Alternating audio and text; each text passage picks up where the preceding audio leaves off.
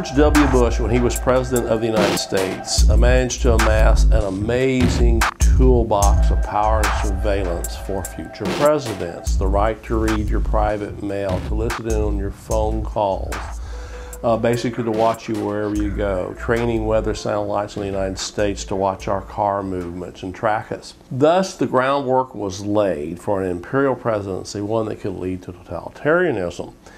And under the presidency of Barack Obama, it's going to continue. This problem is bigger than any individual, any president.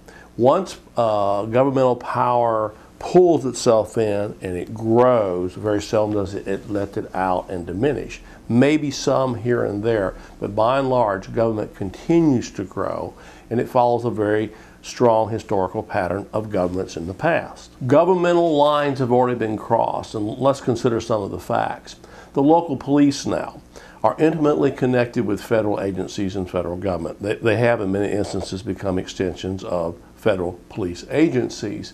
Not only that, they look like Darth Vader stormtroopers, most local police, dressed in black outfits and gears and helmets and combat boots.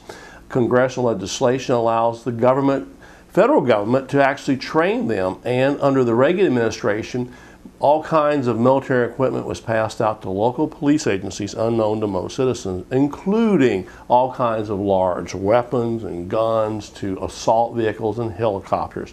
This is to even small communities of 5,000 people. Just to give you an example how intimately the local police are connected to federal agencies, and this is a case that just recently happened to a man out in Oklahoma who was driving along in his car, and he said, instead of aborting, it was a sign on his car, it said, instead of aborting children, abort Obama.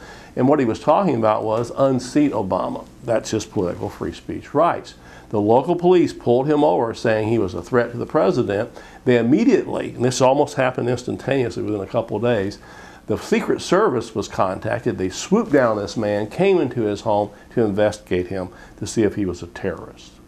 Recently, under the Obama administration, the U.S. Army War College issued a report saying that they may have to call out troops. Why? Because of a national emergency. What's the national emergency? People may get upset and start marching in the streets, resisting the problems with our financial condition.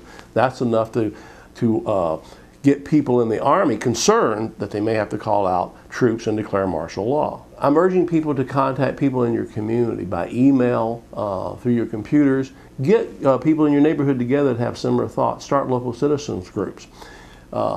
Keep on the back of your representatives. When you hear things like that I'm talking about here, you need to contact your representatives and protest. They still listen to you, and they'll only listen to you if you stay aggressive.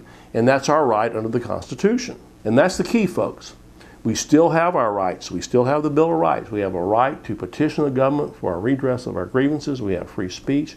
You better act, and you better act consistently and over a period of time. If not, there's a good chance right around the corner there may be some national emergency, whatever it might be, and the government will completely clamp down and do away with the Bill of Rights.